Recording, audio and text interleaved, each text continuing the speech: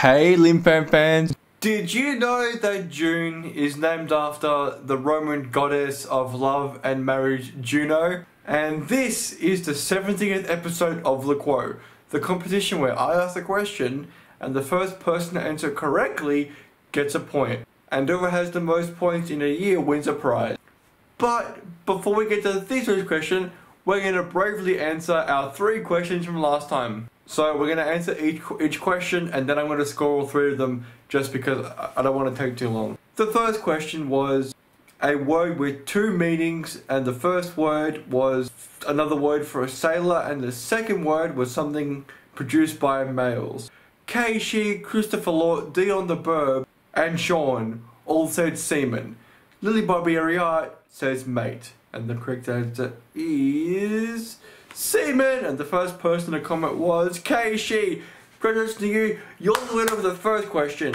And the second question was a sentence with missing words, and you had to figure out what each missing word was, then use each first letter to spell the answer. So the sentence was, Jim had a very important blank and wanted to get blank blank, so he blanked hard at a place with a lot of books.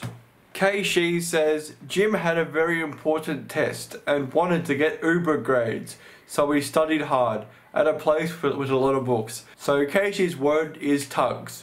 Sean says, Jim had a very important exam and wanted to get good grades, so he studied hard at a place with a lot of books. So his answer is eggs, and the correct answer is eggs. So congratulations to Sean, you're the winner of question 2. However, Keishi gets half a point because his answer was technically an alternate one. So good job to you too. Time to get to our third question, and our third question was a body part with 2 names, and those names are both palindromes. Lily Bobby Ari says I. Keishi, Dion the Burb and Lily Bobby Ariart all said boob and tit. Sean says Rhea. And the correct answer is boob and tit. And the first person to comment and our winner is Keishi. Congratulations to you. You're the winner for our third question. The bonus question was, what's the hidden joke with all these questions? Keishi says they're all sexual answers. Dion the Burb says they're all sexual answers in episode 69. And Sean says they're all something you can eat for breakfast. And the correct answer is that they're all sexual questions in episode 69. Dion the Burb gets half a point for that.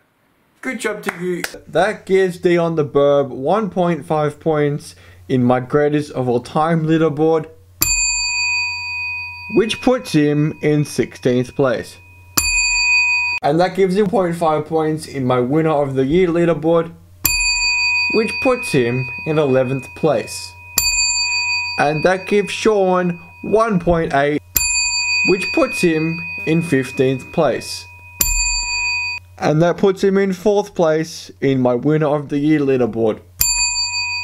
And that gives Keishi 7.5 in my greatest of all time leaderboard, which puts him in 2nd place.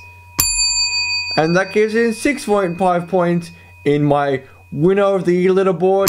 He has been burrowing his way up the leaderboard, and now he is my Watty. What a bandicoot. Time to get to this week's question, and the question is, which key on a computer keyboard shares its name with something that describes the period of time you work for? And our bonus question for this week is you have to make up a sentence with both meanings, and I'll give 0.5 to anyone that can make up a sentence with both meanings.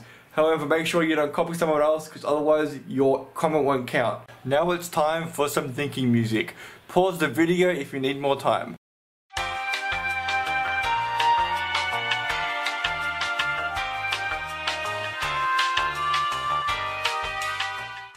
Leave your answers in the comments below, and I'll announce the winner in the next episode of LUQOTW.